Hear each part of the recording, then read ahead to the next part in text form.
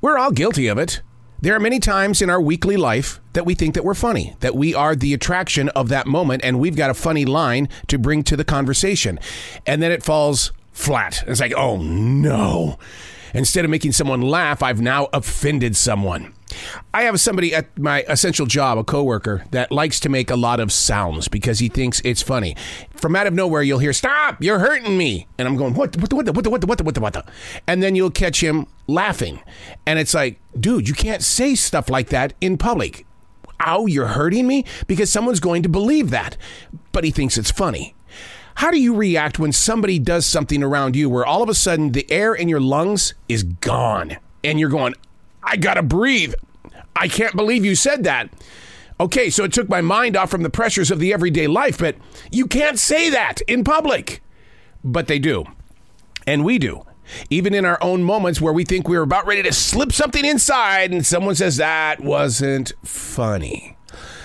So the way that I try to get around that is to be the listener first, to be able to find out what's going on in the conversation. And if I have something funny, or maybe I assume I've got something funny, the first thing that I'll do is I set myself up with, I think I'm going to cross the line. Is everybody okay with that? Which we never did in terrestrial radio. Oh, hell no. What we did was there was a door that separated the sales department and the business side of radio.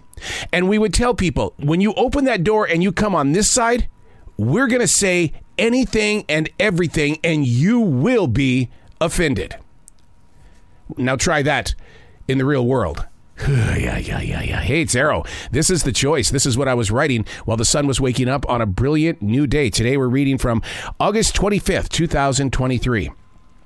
In prayer this morning, I spoke of how we keep our truer stories about life and all the experiences that we go through locked up inside a hope chest. I sat there for the longest time thinking, I don't think I used the right word. I wanted to make sure that I was using the right box. So I went to dictionary.com and they describe a hope chest as being a place where women prepared for marriage by collecting blankets, clothing, and other household items. My mother had a hope chest. It was made of cedar. It always smelled so incredibly beautiful. And yes, there were blankets in there. There were old photographs in there. There was so much stuff that my mother put in there that I always wondered, Mom, are you without hope? And she would never answer that question. But I do know that in this moment of now, when I spoke of a hope chest in prayer, that I used the wrong box. And then I stepped back and went, well, what kind of a box are we storing things in?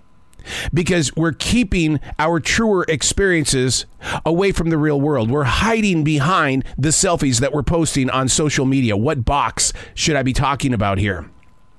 And sometimes I wonder if it's just one of those gigantic crates that you buy at Walmart. Plastic, put a lid on it, and now throw the box away. Put it someplace where somebody will find it one day.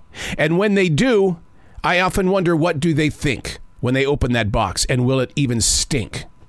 One of the things that I agreed with myself on way back in the early part of my daily writing, I told myself, with your writing, you will not stuff it in a box. You will be open with your writing, because I believe that being an open writer creates a conversation. If all my emotions are being tossed onto a page and then thrown into a box, how do you expect to have a real conversation with me? If I can't come out and say, hey, in my writing today, I spoke about that very subject and I did some research and this is what I found out. It creates conversation. Now, sometimes people don't agree with the conversations that I bring up, and they sit there and give me that oddball look.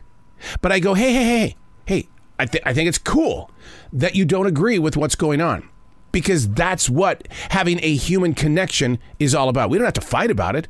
We don't have to agree with it. All we have to do is just have some sort of collaboration of thought. This way I can hear your side of the story. I've got my side of the story, and somewhere in the middle, it all works. So I always ask people, when you write, don't hide. I call that a writer hider. And the reason being is because some of the greatest stories ever to be told are inside those boxes, locked up in my mother's hope chest.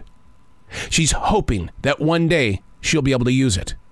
Don't put things in a box. Be open with your conversation.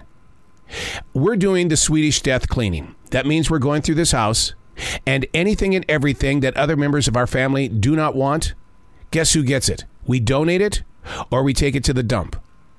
Leading a life of openness is very scary, but it's refreshing to have a conversation. I'm Errol, and that's what I was writing while the sun was waking up on a brilliant new day.